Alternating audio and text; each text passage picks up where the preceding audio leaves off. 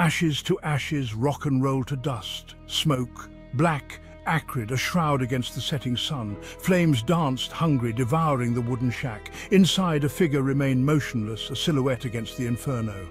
Jax, lead singer of the gears, or what was left of them. His eyes, the colour of storm clouds, reflected the blaze. No fear, no regret, just a weary acceptance. The fire crackled, a mocking laugh at the demise of dreams, of glory, of the gears. A guitar chord, distorted, echoed from a shattered speaker lying amidst the debris. A fitting soundtrack to their ruin. Jax reached for a half-burnt photograph. A younger him, cocky grin, flanked by his bandmates.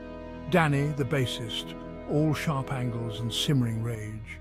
Mickey, the drummer, wild-eyed, a whirlwind of chaotic energy. And then Lily, the keyboardist.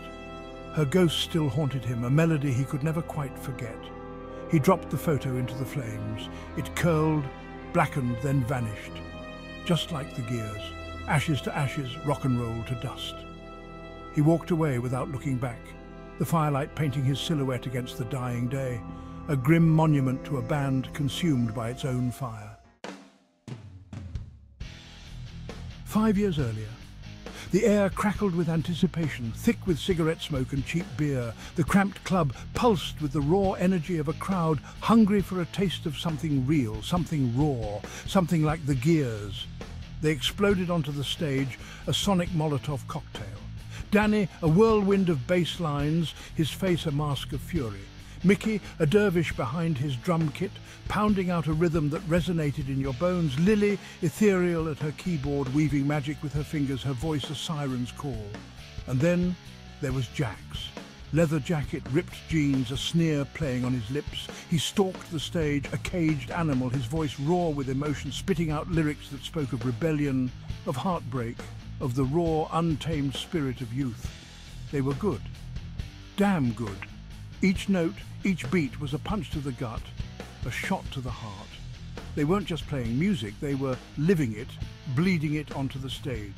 The crowd went wild, caught in the maelstrom, swept away by the sheer, chaotic brilliance of the gears. Their rise was meteoric. 1 minute they were playing dive bars, the next they were headlining festivals.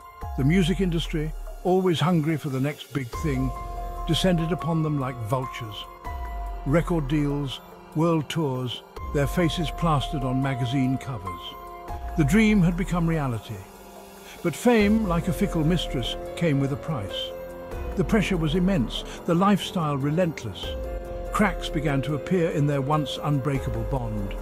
Danny, fueled by a cocktail of insecurity and resentment, clashed with Jax's increasingly erratic behavior. Mickey, lost in a haze of substances, struggled to keep up. And Lily. Lily was the heart of the band, her talent undeniable, her spirit infectious. But she was also fragile, battling her own demons. Jax watched as the light in her eyes began to dim, replaced by a shadow he couldn't reach. The music, once their salvation, became a battleground. Creative differences escalated into bitter arguments. Rehearsals were fraught with tension, the air thick with unspoken resentments and simmering anger. The music, once raw and passionate, became force, the joy replaced by a mechanical precision that lacked soul. The fans felt it too. The energy, the spark, was gone. Their music, once a refuge, a battle cry for a generation, now rang hollow. The critics, always eager to tear down what they had once praised, sharpened their knives. Behind the facade of success, the gears were falling apart. The dream was turning into a nightmare. The music a dirge for their dying brotherhood.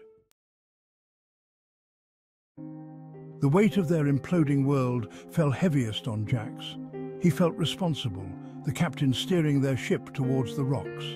The guilt gnawed at him, amplified by the substances he increasingly relied upon to numb the pain. He tried to reach Lily, to recapture the connection they once shared, both on and off stage, but the more he tried, the further she seemed to slip away, the light in her eyes flickering like a candle in the wind. One night, after a particularly disastrous gig, fueled by a cocktail of self-loathing and tequila, he confessed his feelings.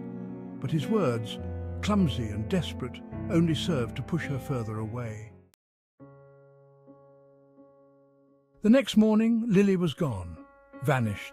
No note, no explanation, no goodbye.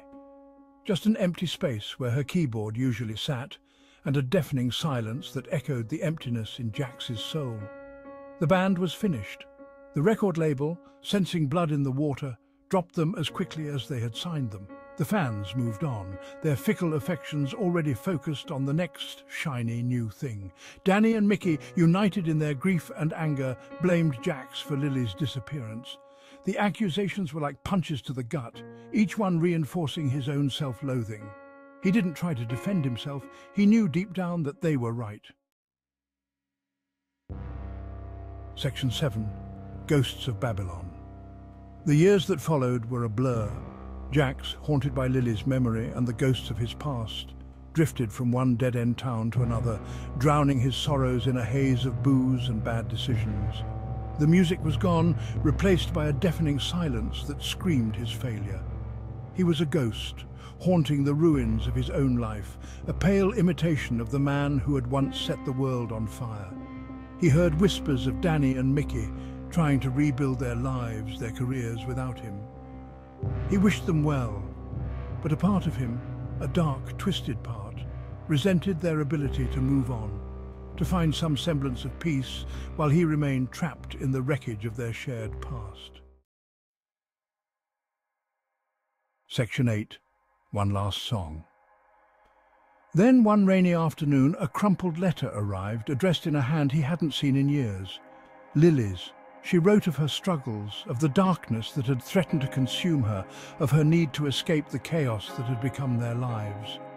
She wrote of forgiveness, of understanding, of her belief that they were all victims of their own success, of the beast that fame had become. And she wrote of a song, a melody that had haunted her for years, a song that she believed could only be brought to life by the gears. The letter was a lifeline, a beacon of hope in the darkness he had been inhabiting. He knew what he had to do. He had to find his bandmates, to seek their forgiveness, to see if they could, for Lily, for themselves, recapture the magic that had once been the gears. Section 9. The Plunge. He found Danny and Mickey in a rundown bar, their faces etched with the scars of their shared past. The reunion was awkward, filled with unspoken words and bitter memories. But as Jax spoke of Lily, of her letter, of the song, he saw a flicker of something in their eyes. Hope? Forgiveness? Or maybe just the faintest echo of the passion that had once bound them together. They agreed to listen to the song, a haunting melody that spoke of redemption, of second chances, of the enduring power of the human spirit. As the last notes faded, a silence fell over the room. It was broken by Mickey, his voice rough with emotion. "Let's do it," he said, "one last time, for Lily." Section 10. Genesis. The recording session was cathartic, a purging of demons, a reckoning with their past. The music flowed through them, raw, powerful, infused with a depth and honesty that had been missing for far too long. It was as if Lily was there with them, her spirit guiding their fingers, her voice blending with theirs. As the sun rose, casting long shadows across the studio, they listened to the final playback. It was more than just a song. It was a testament to their survival, a message of hope to anyone who had ever dared to dream and stumbled along the way. The gears were back, battered, bruised, but not broken. They had stared into the abyss and emerged, changed, but not destroyed. This was not the end, it was a new beginning. Genesis.